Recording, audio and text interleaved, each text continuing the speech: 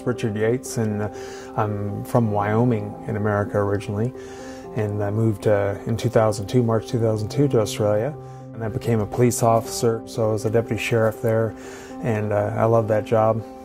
But life took some turns, and I had some illness that came into our lives. I had acute myeloid leukemia. I had that 3 times. That incorporated 2 bone marrow transplants, so that was very life-changing, and really gave me a new perspective on things. And my wife, nursed me to health, numerous times through all that. So we felt that we needed to live every day to its fullest and fulfill those things that you feel so passionate about. I started a hobby in 2005 when I first got sick of carving. I've never carved before until 2005. The first carving I ever did in 2005 in our house across town here from Chewton in Castlemaine. There was a papa tree next to the side of the house that had died, and I had a chainsaw and I cut that down, and when I cut it down I looked at the wood and the grain of it, and I had my pocket knife and I got it out and I shaved off the bark, and it curled up so nice, and I was like, wow, that seemed like, I bet that'd be a nice carving wood. And I fell in love with it. I was entranced by it, and to see something come to life that you had in your head, and you could do that in the wood, and then the wood would bring forth surprises with the graining and things like that. So we sold our house and we moved here in Chewton, across town from where we were living, and we built a gallery and a studio here, and developing that. Chewton is an amazing place. We have made our home here, and I love the ambience of the forests and the history of the town and the gold fields, and I'm just entranced by the idea of knowing that these little bush walks that I go on in the morning around just minutes away from my house in any given direction. And there's 14,000 acres of the Castlemaine National Heritage Diggings Park here, and I can walk any gully, any hill, and there's workings from the 1850s miners. So that has really inspired me, and I have a fascination with gold. It's that gold fever.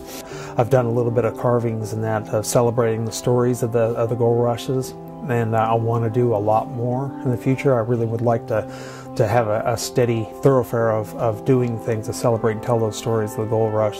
And that's one of the things I wanted to share, that there's a lot of stories that aren't necessarily historic, but they are very notable and very tellable and shouldn't be forgotten in time, and interesting stories. And we thought, why not take and celebrate those through sculpture and do life-size, like 6-foot life-size people telling that story of events that have happened around here in the gold fields and that. So we'd love to have that on our property and around the town if we could.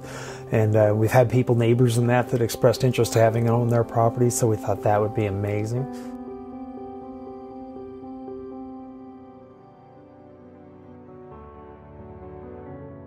Especially experiencing an adventure, an experience in World Wood Day in China, and seeing the amazing skills over there of the carvers that we were working around. They go there, 300 participants, over 57 countries. So I'm very excited about that, and do it in the woods. I'd love to do it in the native woods around here. So that would be magic.